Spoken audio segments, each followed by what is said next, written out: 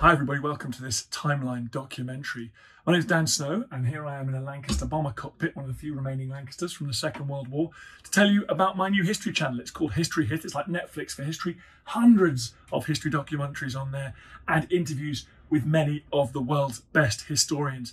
Follow the information below this film or just search online for History Hit and make sure you use the code TIMELINE to get a special introductory offer. Now enjoy this show.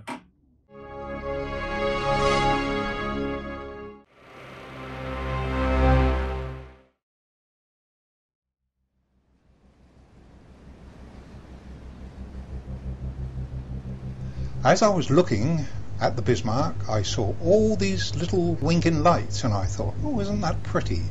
And all of a sudden I realised that what I thought was pretty was death and destruction in the form of about 8 tons of metal coming my way. The weather had deteriorated considerably and we flew off into cloud in snow and appalling, really, flying conditions. 12,000 yards is 6 nautical miles. 6 nautical miles for a ship like the Bismarck to us was appalling.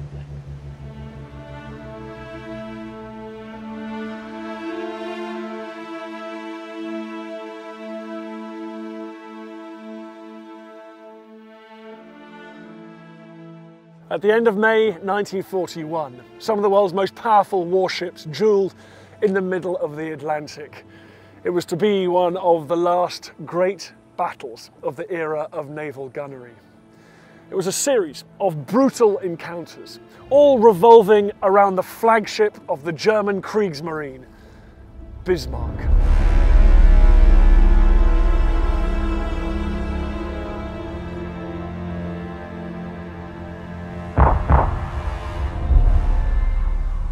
Bismarck is a quantum leap for the Germans, and no question. Bismarck is as capable as anything that the British have got. Bismarck is a very impressive warship. She is extremely dangerous. Bismarck was now loose in the Atlantic. The Admiralty were now trying to find whatever ships they could and throw them at the problem. So the British have one job: to sink Bismarck. If left unchecked, Bismarck threatened to dominate the Atlantic and starve Britain of the vital food and military supplies that flowed from the rest of the world. The Admiralty had no choice. Bismarck had to be stopped.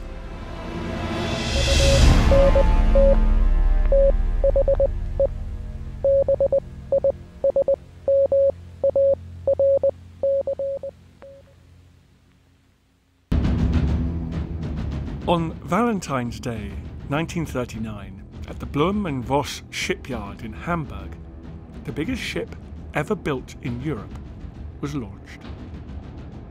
It was a triumphant day for Hitler. He'd swept to power on the promise of overturning the Treaty of Versailles and returning Germany to a position of pride and power. And now he was christening one of the most powerful ships afloat, a stark statement of intent. He concluded his speech. May the German soldiers and officers, who will have the honour to command this ship one day, prove themselves worthy of the name. The Bismarck.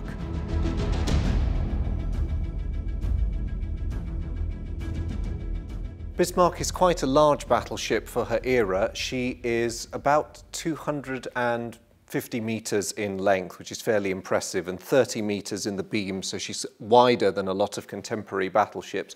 This helps to make her a very steady gun platform. She's able to make a very respectable speed of 29 knots at full speed, and that is quite fast.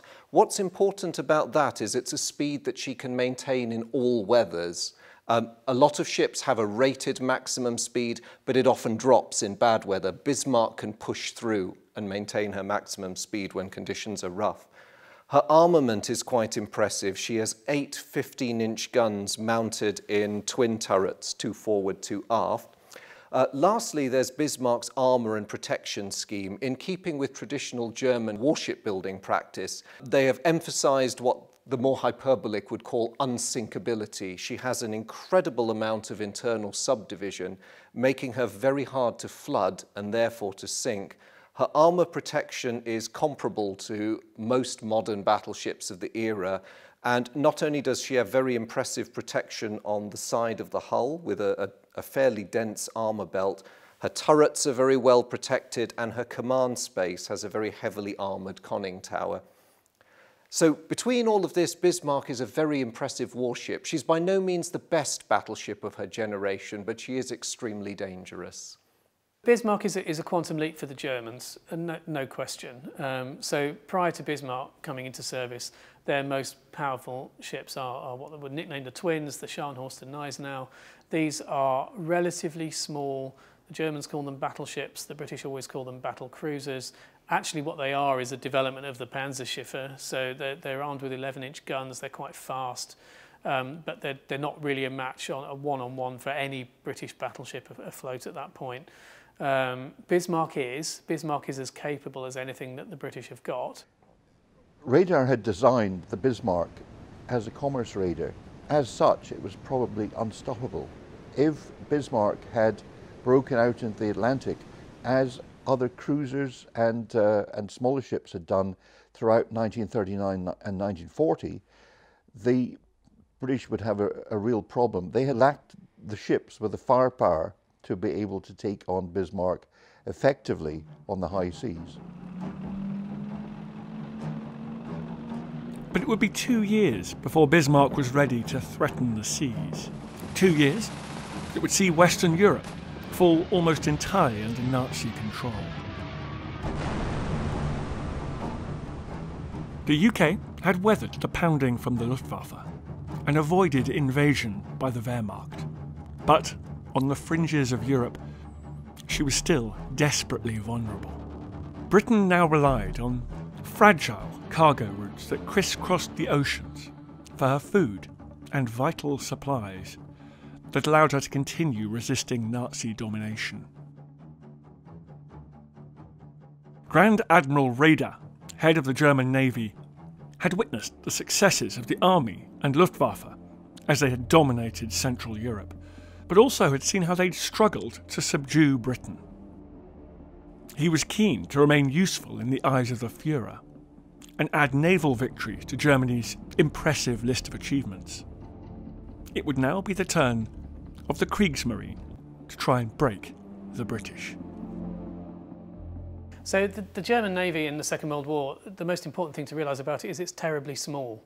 Nevertheless, they've used it operationally, most notably perhaps in Norway in 1940, when they use almost their entire fleet to transport an army and carry out a surprise attack on Norway. They have their pocket battleships, the famous Panzerschiffe. They go out on commerce raiding missions. They're in place at the beginning of the war. So by 1941, you've got a German Navy that has been, probably, to be fair, doing the best it can given the resources it has. The German Navy had been designed on different lines from the Royal Navy. The Royal Navy was all about sea power and sea control, controlling the sea lanes and imposing its will on the enemy. Essentially, the same thing it had done in the Napoleonic Wars and during the First World War. The Germans were in the business of sea denial, limiting the enemy's fleet and pinning it in place, but also then attacking his sea lanes. When we think about the commerce raiding of the Germans in the Second World War, we tend to focus on U-boats and submarines. And clearly that's what does the most damage overall during the war. However, if you are able to put big capital ships to sea as well as submarines, that's the dream ticket in terms of commerce raiding. Because if you want to protect your merchant ships from submarines, what do? You group them into a convoy with lots of small warships that are anti-submarine ships around it. Job done. However, if a battleship like Bismarck rocks up, then the battleship can destroy all those small escorts and the convoy. So the only thing that a convoy can do if a battleship like Bismarck appears is scatter. And if it scatters, then all those individual merchant ships can be sunk by submarines. What was a game changer for it came in the spring of 1940 with the capture of French ports on the Atlantic. particularly Brest, which had they had dry docks, they had port facilities, which could service both a U-boat fleet, but also if German battleships and heavy cruisers broke out into the Atlantic, they could use places like Brest as a base.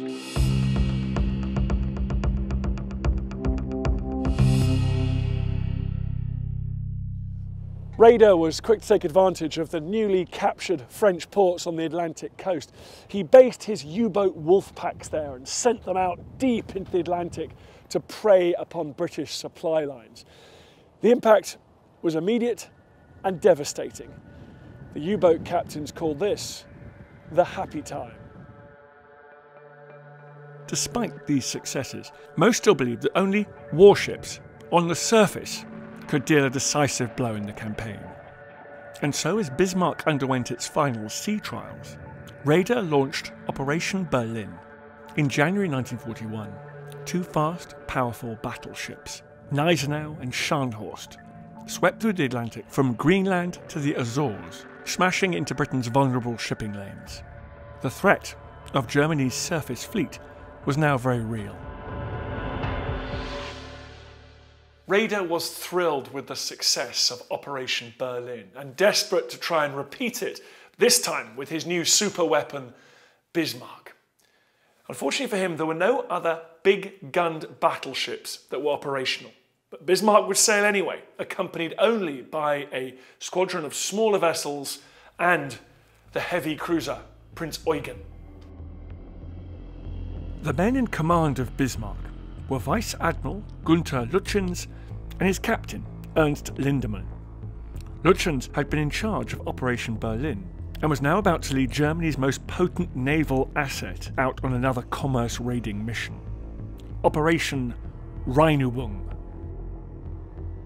And so on the 19th of May 1941, the world's heaviest commissioned battleship slid out of a dockyard on the German-occupied Baltic coast, escorted by her consort, Prinz Eugen.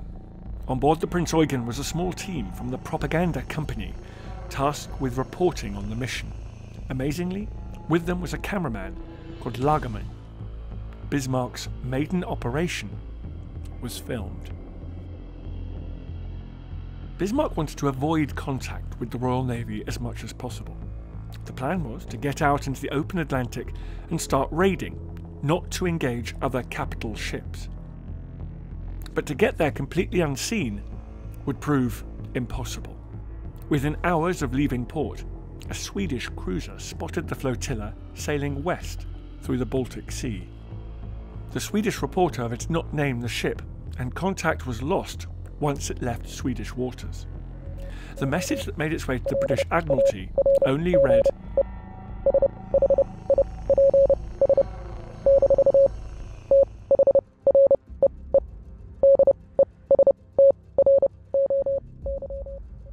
as Bismarck and Prinz Eugen slipped out into the North Sea and up towards Norway, the British were already flying reconnaissance sorties over the Scandinavian coast. On the 21st of May, Flying Officer Michael Suckling flew over a fjord near Bergen and took a photograph that sent a chill to the core of the British Admiralty. The size of the ship in the photograph could only mean one thing. Admiral John Tovey put the Royal Navy on high alert. Bismarck was loose. So to understand the Royal Navy in 1941, we actually need to rewind quite a bit, actually. Let's rewind to 1815 very, very briefly, because at the end of the Napoleonic Wars, the Royal Navy is the single most powerful, dominant force in the world. There's nothing else to touch it, and that's the case for the whole of the 19th century. So the Royal Navy goes into the First World War with a new young threat at sea, and also no operational experience fighting sea battles for the best part of 100 years, because there hasn't been anyone to take them on. Lots and lots of lessons are learnt for the Royal Navy during the First World War about command and control.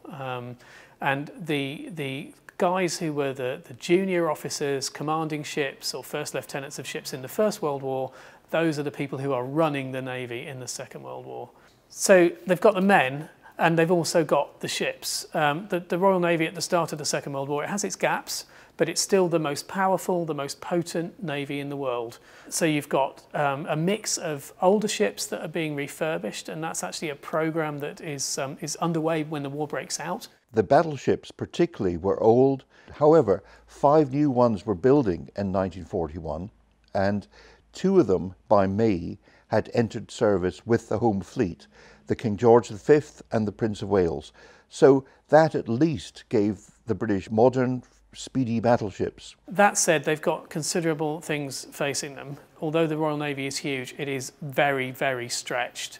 They have gone into the Second World War confident that they could fight the Germans. That's fine. They could fight the Germans and the Italians with the French alongside them, but they lose the French in 1940. So suddenly they're up against the German Navy combined with the Italian Navy, and they're doing it on their own.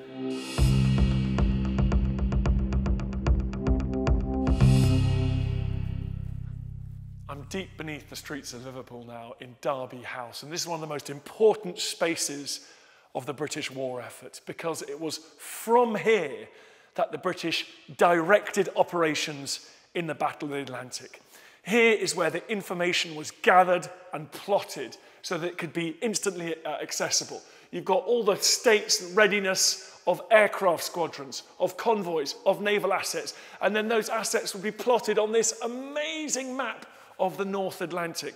You've got military vessels and submarines, enemy and allied. You've also got merchant marine convoys, ONS, that means outbound from Britain. HX means that it's left Halifax heading for the UK. It gives commanders here a real-time view of what is going on in this battle space. It is essential to British success in the all-important Battle of the Atlantic. And as such, it was at the heart of that titanic month, May 1941, when the British attempted to catch the Bismarck. It was quite the undertaking. The British Home Fleet left their base in Scotland. These convoys were stripped of their military escorts. All non-essential missions were cancelled. It was the biggest single naval operation of the Second World War thus far. And at its heart was the pride of the fleet, the mighty Hood. It was a massive ship, and she was beautiful to look at. She was a wonderful looking ship. You know. She was long and perfectly symmetrical, 2 turrets forward, 2 masts, 2 funnels, 2 turrets aft. Marvellous looking ship. I'd never seen anything quite so powerful and beautiful. Beautiful for a battleship sounds an awful word, but there's no other way to describe it.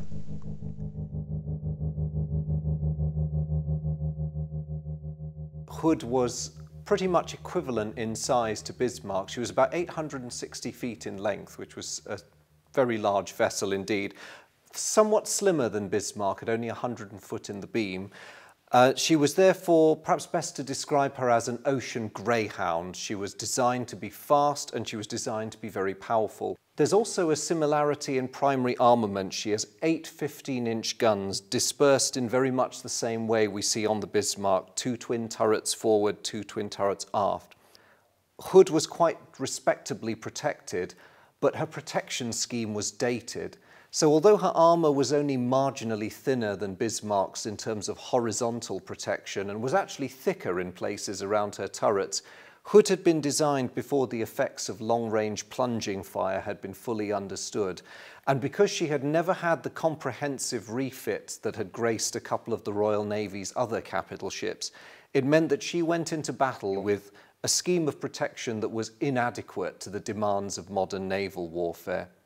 The final element, of course, was her speed. That long, thin hull was meant to purchase a very high speed. And in fact, the reason her upper deck is so low at the stern it was basically to save weight, to squeeze as many knots as they could out of this design, which had already sacrificed a lot of weight in other directions.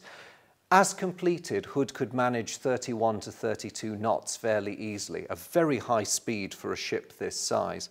But unfortunately, by 1941, her engines, although maintained, were aging.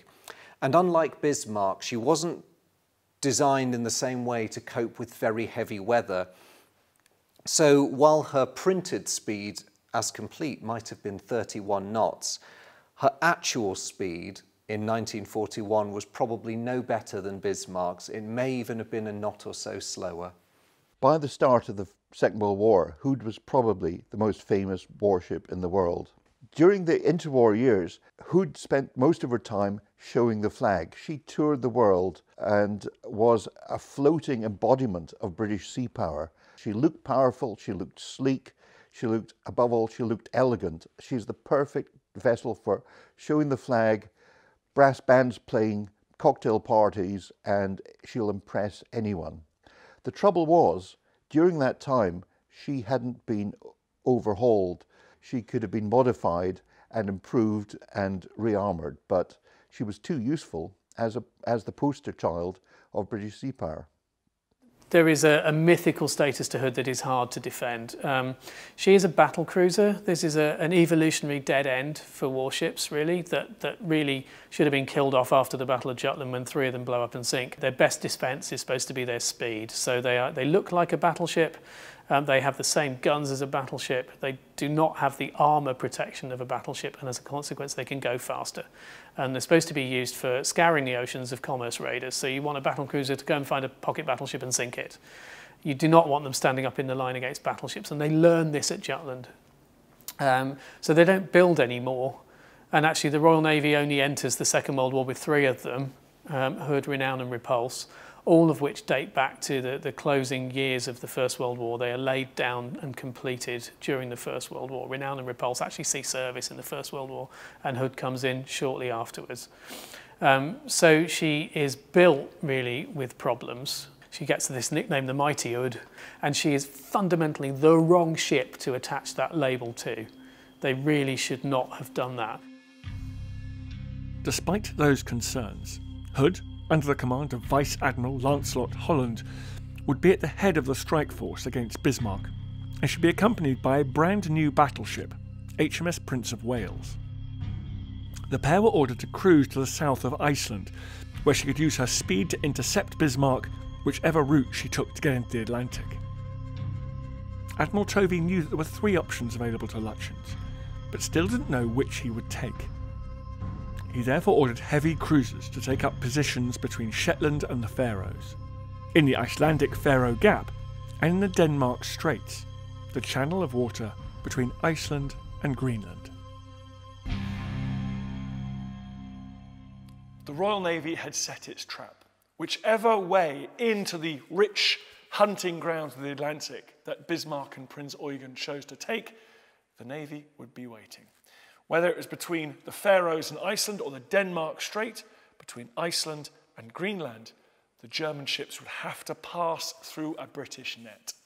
All these British ships had to do now was keep their eyes open and wait. On the 22nd of May, Bismarck and Prinz Eugen were cruising off the coast of Norway, and Lutjens needed to decide which passage they would take. He knew that the Royal Navy would be out there somewhere, but he didn't know where. At 1200 hours, he ordered a new course. Bismarck and Prinz Eugen would try and break out into the Atlantic through the Denmark Straits. Stationed in the Straits were sister ships HMS Norfolk and Suffolk. They'd been dispatched there on the 21st of May, and their crews had been waiting patiently in foul North Atlantic weather. They would be the tripwire for the entire British plan. Suddenly at 7:20, up north to my right, a shouted ship, and then 2 ships. I swung my binoculars round, and steaming up fast from behind us, coming up behind us, on the starboard water, Bismarck leading, Prinz Eugen. What had actually happened is that the weather, which was closed right down, had suddenly lifted. And they were there on our starboard quarter, and I know the distance because right behind me in the forward control there was a communication person who was repeating messages from the radar office. And although we'd seen them first visually, I heard him say, "Echo bearing, green 140, 12,000." That was 12,000 yards. 12,000 yards is 6 nautical miles. 6 nautical miles for a ship like the Bismarck to us was point blank. As the German ships are pushing through, they are spotted by the British cruiser HMS Suffolk on patrol in the Denmark Strait. Now, Suffolk and Norfolk, they're not powerful enough to engage Bismarck, clearly, but what they can do is absolutely classic cruiser work, which is to find the enemy, report the enemy's presence, and then shadow them. And that's what they do. They pick up the Germans. The British have the advantage of radar, so they start to shadow the Germans through the Denmark Strait. The Germans try and throw them off. They know that the risks are there. Periodically, Bismarck turns and fires at them. It's a dance that the British are very used to. They pull out of range, they pull back in again, and keep methodically following them while heavier forces can be summoned up. And the nearest force that can be brought up is HMS Hood, together with the brand new battleship HMS Prince of Wales.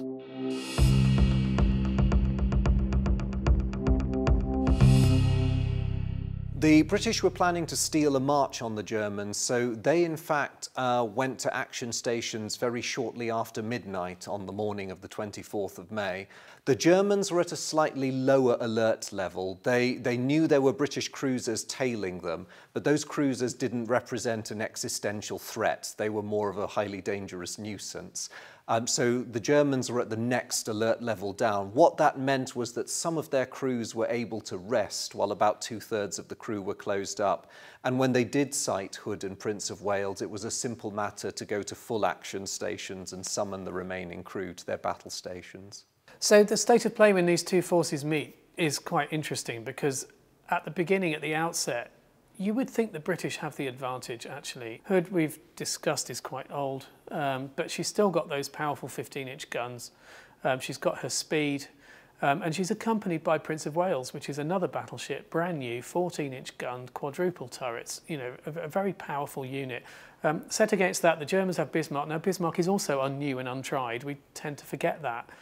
Bismarck and Prince of Wales are both on their first operational deployments. Prince of Wales has been rushed into hers.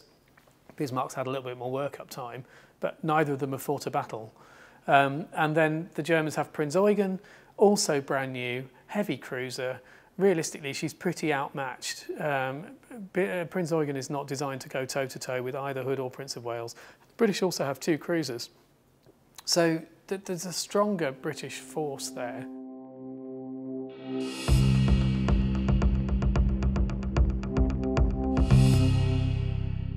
Prince of Wales, Hood's consort in this operation, is a brand new battleship. She's one of the new King George V class battleships.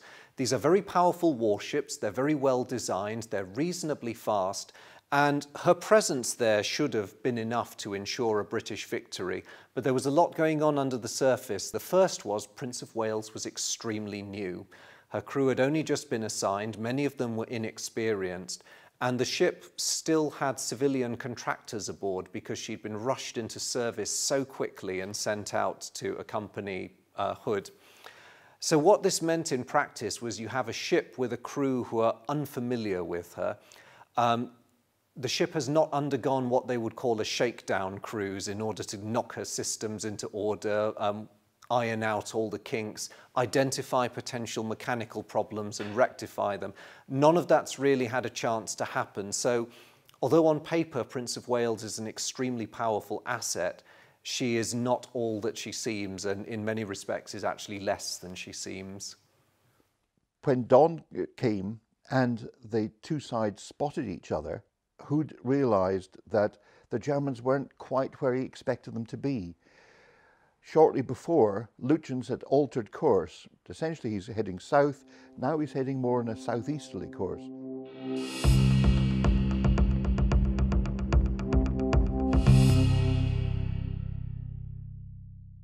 Holland had a decision to make. He could either continue to shadow the German ships and wait for Royal Navy reinforcements to arrive, or he could engage the enemy. At 5:37 a.m., he made his decision. He would fight.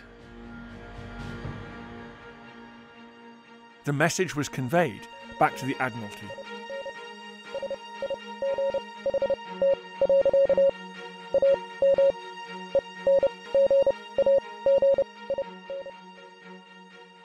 Admiral Holland has no other choice other than to engage Bismarck. That's his job. So the German job is to avoid action and to get through into the Atlantic. That's Lütjen's job. Holland's job is to stop him. So Holland has to fight a battle. And actually he's got trained, experienced crews. I think we tend to think of the problems with Hood. The advantage of Hood is she's a long-standing, you know, she's been in service for a long time. That's an experienced crew. You know, any faults, mechanical faults with Hood have been ironed out long before. You know, very coherent unit that knows what it's doing. And then Prince of Wales is a very powerful new force. So there's nothing wrong with Holland's decision. He has to engage.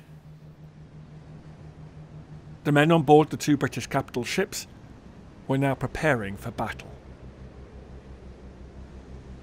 We were all right on the Hood because, I mean, it was the best, it was the finest ship in the world, and we were safe. No bother. There was a certain amount of tension, yes. I wouldn't say we thought it was going to be historic, but we thought the Hood was the best, and we would beat the enemy. But as I said previously, there were going to be casualties.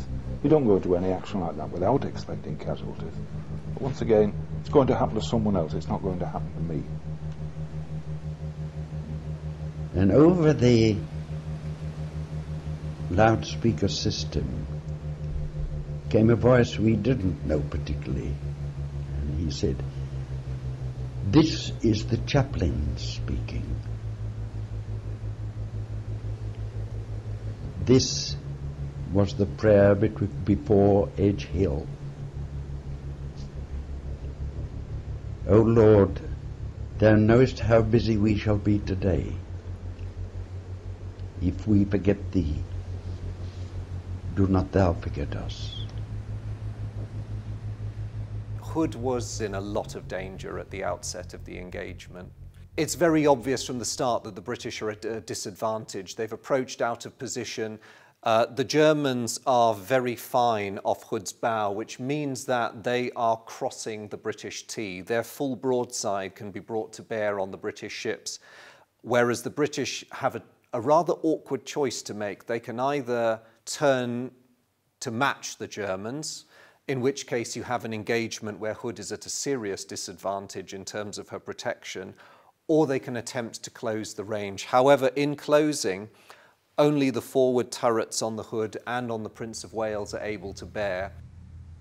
Holland takes this decision, God knows I wouldn't want to take it, to push close in as fast as possible before going into line.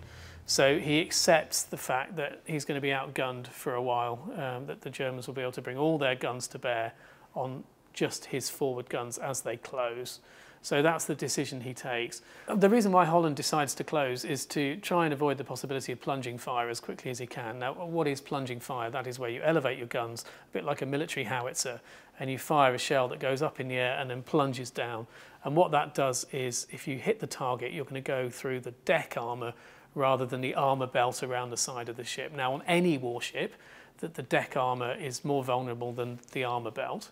On Hood, it's a particular problem, because Hood is a battle cruiser. They have sacrificed armour protection for speed, and Hood's deck armour is really, really not up to speed. Now, Holland knows this, so what he wants to do is get under the plunge as soon as he can. Blow to blow like boxers, pummeling each other on the belt armour. Fundamentally, he's got two very powerful ships, and the Germans only have one very powerful ship. He's pretty confident he can win that.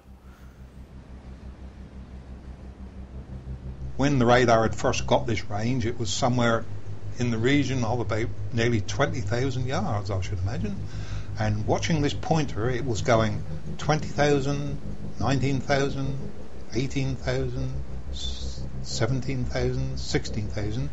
If it had been me, being a coward, I should have laid off and out of the range of the 15-inch guns and probably walloped him from there. And I thought, my goodness, in a minute we will be getting out our cutlasses and going aboard that German and giving them a good old taste of the Nelsons and the Drakes.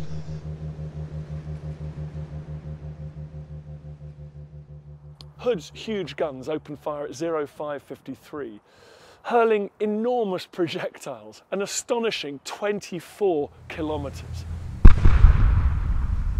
But Hood's crew had made a terrible mistake. They were firing on the leading German ship, believing it to be Bismarck. But during the night, Bismarck and Prinz Eugen had changed position. So for several crucial minutes, Hood was firing at the wrong target. In its own, in isolation, it isn't that important. But the problem is all these little things are these levelling factors that then start to give the Germans an advantage. So you've got some time lost when they're targeting the wrong ship, essentially. Not only does that mean you're losing opportunities to hit Bismarck, but it's also giving Bismarck a free shoot because they're not being distracted by gunfire going off around them and shell splashes in the water. When you add that to the need to close the range because of Hood's feeble deck armour, the mechanical problems on board Prince of Wales, all these factors then are starting to level things up for the Germans and take away what should have been a British advantage. The crew on board the Prince of Wales made no such error, and despite her mechanical problems, it was the new battleship that scored the first hit. A shell smashed through Bismarck's bow without exploding, but severing fuel lines. Bismarck, like a prize fighter, absorbed the blows. Then Captain Ernst Lindemann barked a command to his gunnery officer Schneider. Permission to fire. At 05:55, Bismarck's guns roared. On board the Prinz Eugen, the camera captured the huge flares from Bismarck's 15-inch guns, as well as the enormous shell splashes caused by British rounds falling all around the German ships. As I was looking at the Bismarck, I saw all these little winking lights and I thought, oh, isn't that pretty? Then all of a sudden I realised that what I thought was pretty was death and destruction in the form of about 8 tons of metal coming my way. Holland had ordered Prince of Wales and Hood to stay pretty close together to better coordinate their fire, but this presented Bismarck with an easier target. Using state-of-the-art Zeiss stereoscopic range-finding equipment high in the superstructure of Bismarck, the artillery officer observed where his shells were landing and edged them ever closer to the British ship, correcting his fire. Bismarck was closing in. As Bismarck's shells roared overhead, Admiral Holland realised his terrible mistake. He calmly ordered, "Shift target to the right." His guns would now focus on Bismarck, but he'd lost valuable minutes. Holland is doing the best he can with the force that he's got available, and I think he's demonstrating a knowledge of the strengths and weaknesses of the ships he's got, and trying to compensate for that in the best way he can. And you know, these smaller factors, they happen in battle, and I think it's very easy for us to sit there and say, well, the lookouts should have done their job better and distinguished between Prinz Eugen and Bismarck, and you know, you can argue about all these things, but actually he's got to do the job with the tools he has. There's always a strong element of luck, and some of these things just go against him. The cards don't turn in the right way.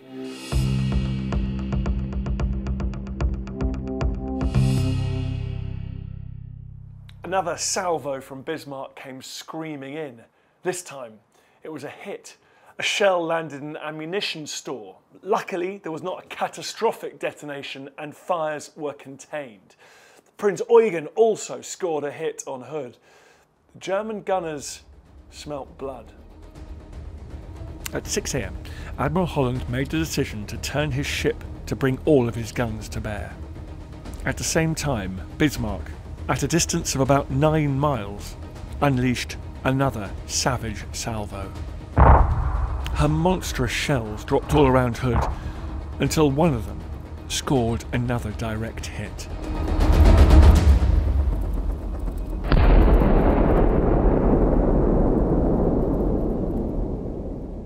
No one knows where the fatal blow landed. There's no way that we can know, but there are 2 theories that were advanced at the time and have many supporters today. One is that the shell simply plunged through the decks, which would not be unexpected in terms of what was understood at the time, a plunging fire hit that penetrates through this protection that is not adequate to guard against it, scores a lucky hit in a magazine and starts off a chain reaction which dooms the ship.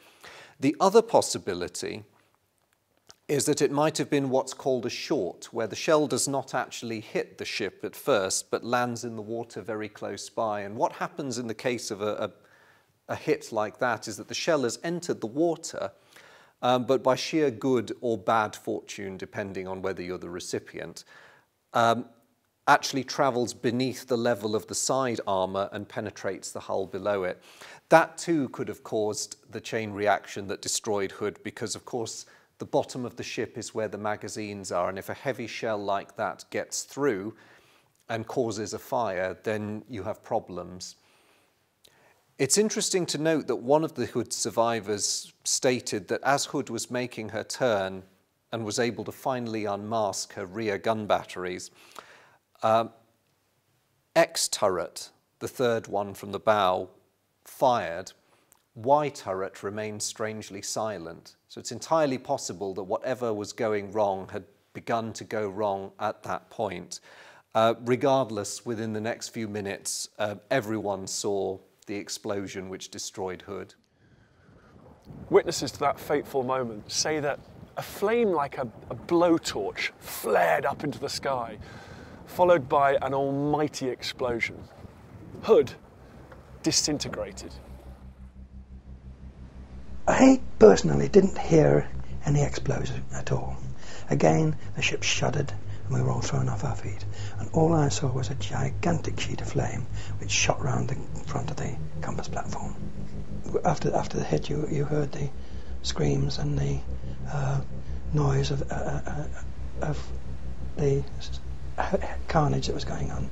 There was no order given to abandon ship. It wasn't necessary. On the horizon of the Prinz Eugen film, distant smoke from the stricken Hood can be seen. Witnesses likened the devastation to what happened to HMS Barham just 6 months after Hood. It too saw its magazines explode, ripping the ship apart.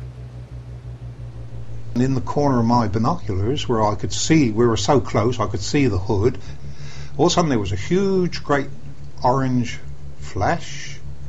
And then when I looked out from my binoculars to where the Hood was, there was no Hood. Hood was ripped in half. The stern section sank within seconds. The bows rose vertically up into the air.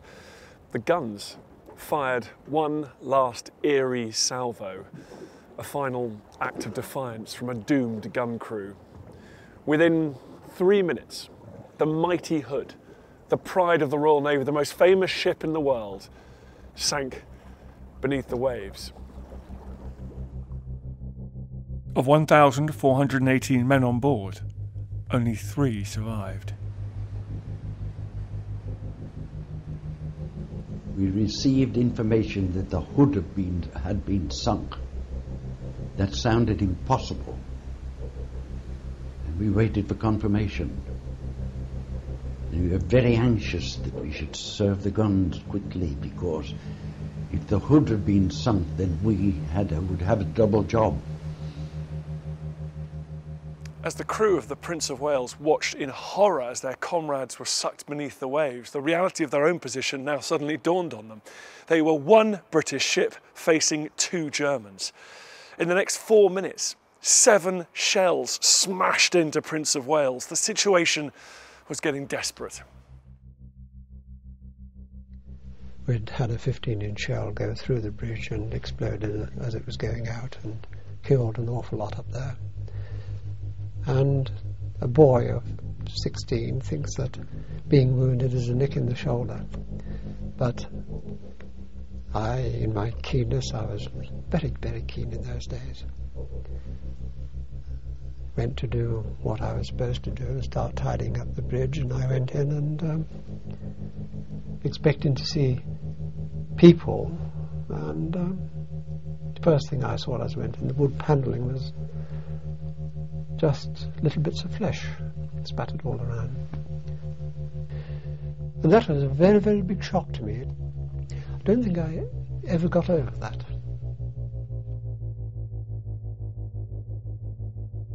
Less than 10 minutes after Hood had slipped beneath the waves, Captain John Leach of the Prince of Wales decided that the odds were stacked too heavily against him. he ordered a hard turn to port and for his ship to make an escape. And then to our dismay, at about 6:10, the captain came on and said, I remember his words, hood's blown up, broken in two and sunk. Now the hood was a legend in the Navy, as most people know. And we were told that the Prince had to withdraw to repair its damage. And there it left Suffolk and Norfolk on the road with Bismarck and Prinz Eugen. So it didn't look a very, very happy situation. The British had been terrified about what Bismarck might have been capable of if it was unleashed on the Allied supply routes across the Atlantic. Now, in the space of just a couple of minutes, firing just a few salvos, Bismarck hadn't sunk some unarmed merchant ship, but the pride of the Royal Navy. Britain's worst fears had been realised. HMS Norfolk, that had been shadowing the battle, sent a simple communique back to the Admiralty in London. They released a terse note that same evening. During the action, HMS Hood received an unlucky hit in a magazine and blew up.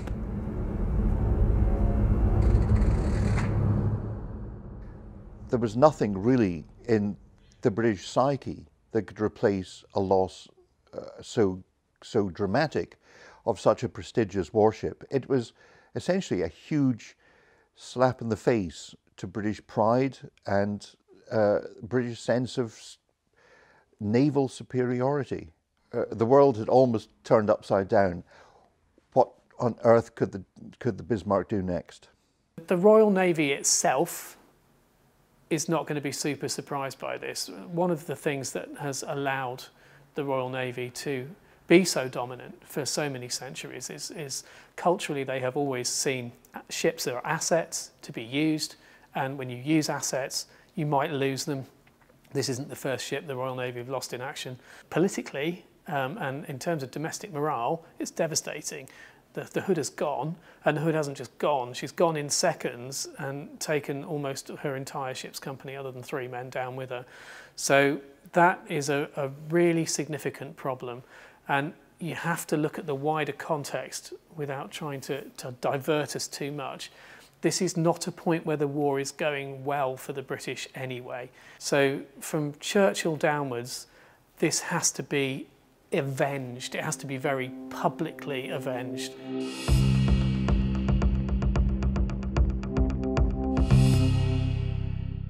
In Germany, the news that Hood had been sunk was met by widespread jubilation. Goebbels made the most of it. It was a huge propaganda coup. Bismarck had bested the most famous warship in the world and the pride of the British fleet. So there was no stopping Germany, which could now break out in the Atlantic and destroy Allied convoy routes. That was the message coming out of Germany. Hitler was delighted. His support of radar had been vindicated, and for the moment, everything looked rosy. When word of Bismarck's success was radioed back to Germany, Hitler's propaganda minister, Joseph Goebbels, immediately broadcast it to the nation. Germany now had a huge maritime victory to cheer, alongside its remarkable run of conquests on the European continent. Das Schlachtschiff Bismarck hat hierbei einen englischen Schlachtkreuzer, wahrscheinlich Hood, vernichtet.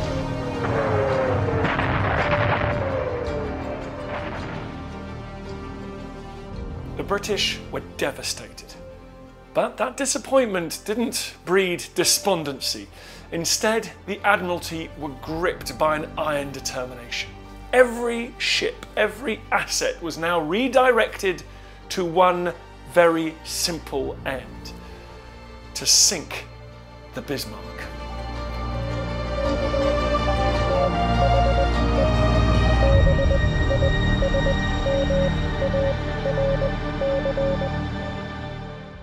We turned in and made our attack down to 90 feet, dropped the fish, turned hard downwind, and jinked all over the sky.